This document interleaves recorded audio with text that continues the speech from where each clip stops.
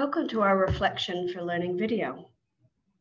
Minute papers can help students explore and retain concepts in ways that have meaning for their own contexts.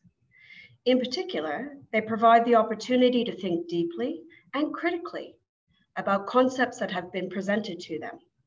This can trigger engagement with metacognitive strategies.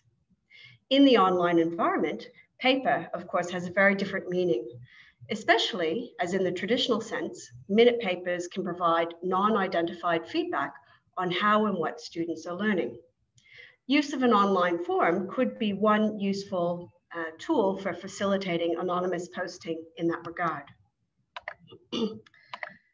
Now I'm going to ask my colleagues to think of a specific concept that you have been learning about recently. Maybe it's something you have seen in what you have read. Maybe it is something you have heard in your conversations with others, or something that you have heard through different media or seen online even. And in relation to that concept that you've been learning about, what was the most significant thing that you learned about that concept? Something that really stood out as unexpected or meaningful or useful to you personally or professionally.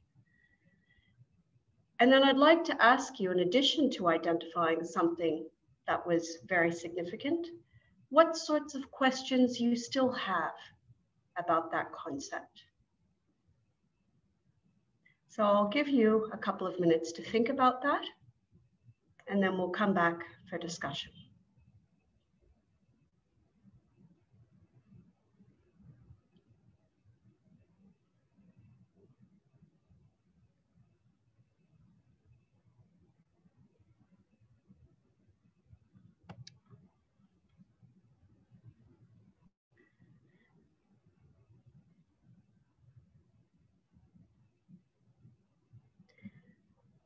So I'm going to ask my colleagues if anybody is willing to identify the concept that came to their mind and the sorts of questions that they might still have about that.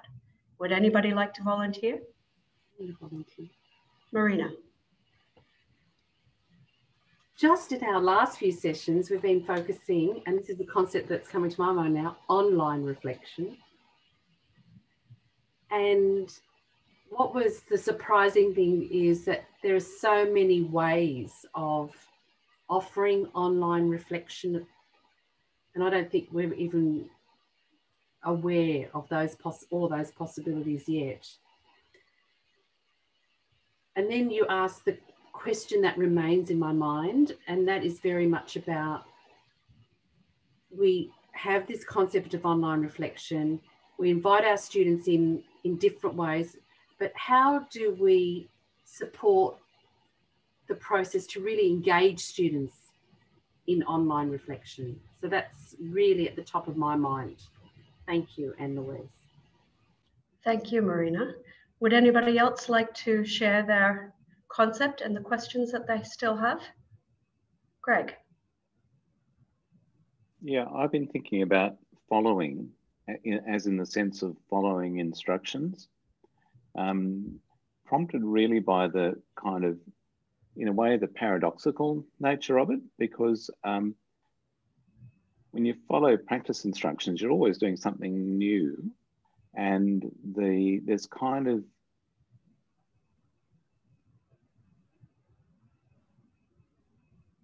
a multiplicity of ways that people can do what seem like the same thing, and we don't.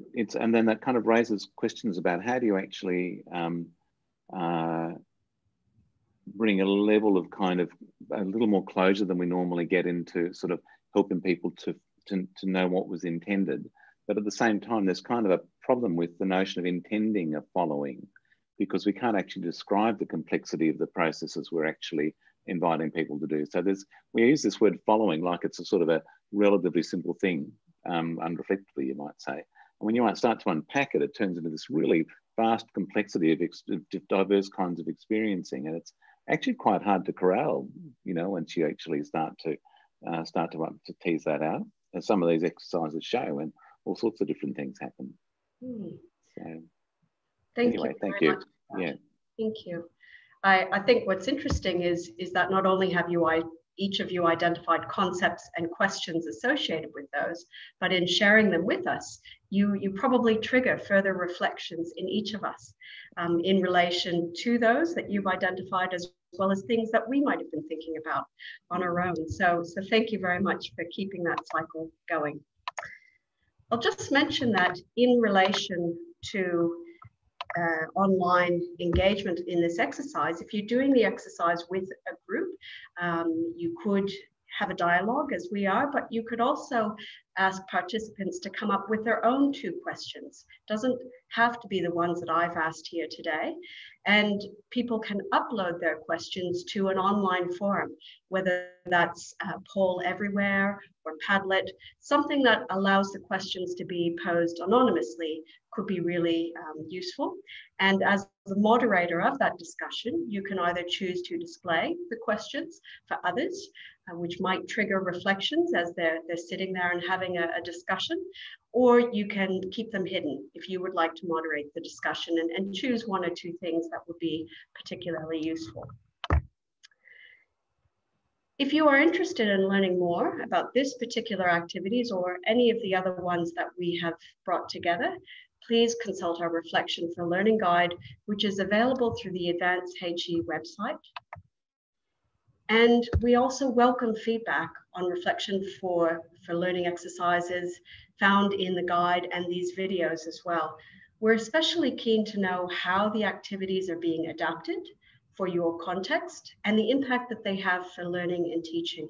So please contact us at this email, reflectionforlc@gmail.com, if you're interested in sharing your experience. Thank you.